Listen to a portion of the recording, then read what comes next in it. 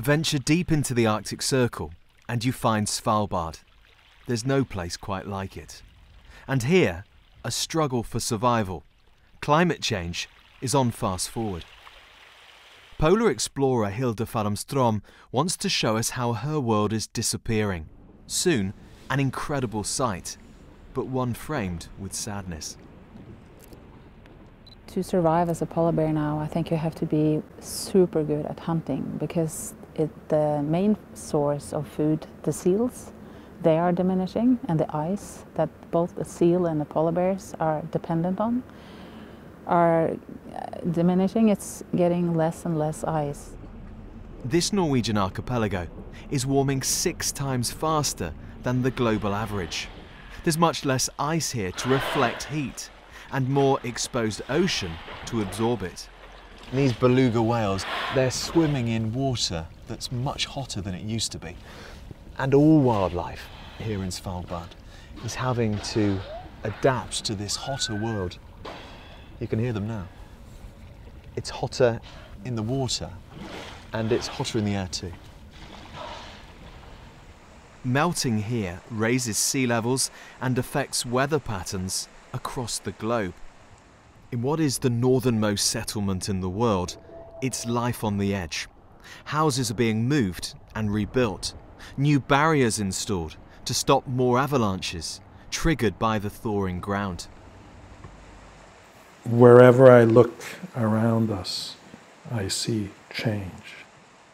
And leading polar scientist Kim Holloman tells us the war in Ukraine is now undermining the effort to understand climate change. The official exchange with Russian institutions is not possible at this time. Half of the Arctic is Russian coastline, and if we are unable to share knowledge and data, it will hamper our ability to understand what is happening. It will. We need each other in order to do good science.